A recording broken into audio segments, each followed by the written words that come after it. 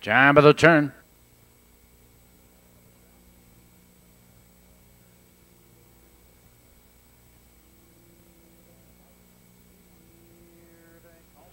Here they come.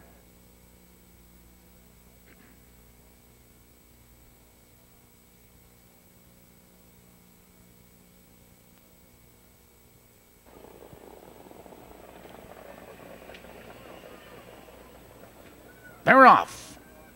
On the inside, there goes Don't Walk. There goes Be Reasonable. JD's fella thunders up on the outside, 3 wide. Now they move into that first turn, and Valiant Norman leads the way by 2 1/4 lengths.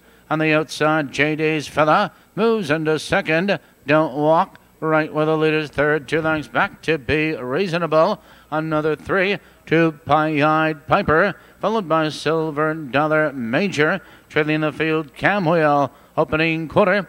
28-3 the opening quarter, and it's a battle up front. Jimmy Curran going to the whip with JD's fella, who's parked on the outside, challenging Valiant Norman. 2 lengths back to Don't Walk. Cambino is saving ground.